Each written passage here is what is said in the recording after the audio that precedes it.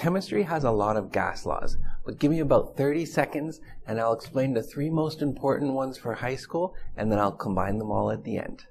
The first law I'm going to mention is Boyle's law, which says that pressure is inversely proportional to volume under a constant temperature.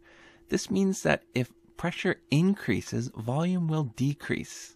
So for example, if the pressure doubles, the volume will be halved. The next law I'm going to talk about is Charles' law, which says that volume is directly proportional to temperature under a constant pressure.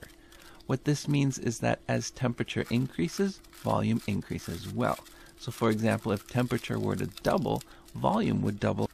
The last law I'm going to mention is Gay-Lussac's law, which says that temperature is directly proportional to pressure under constant volume. And these three laws can come together to give us our combined gas law formula.